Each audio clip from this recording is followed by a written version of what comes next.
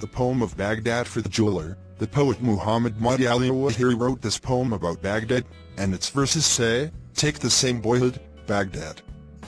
I sent the passion to you wide and long, it reminds me of a fragrance that gives me a pleasant wind." She wiped a hand of polished cheeks, and the branches were sweeter. If she calmed down, the parties would be turned against a tendency that the boys would play with, and he ceased. I saw water and visited our most honorable trees. Baghdad.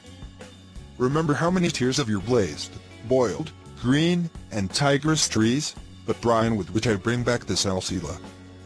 Were it not for the great number of people around me, Al-Gaith Al-Mawa Al-Mudalla owns that there is a range in which Abrat baffles in his eloquence of minds, so if they prevent my tongue from an article, then what did they prevent my conscience from saying, "Take the bathroom of the bathroom"?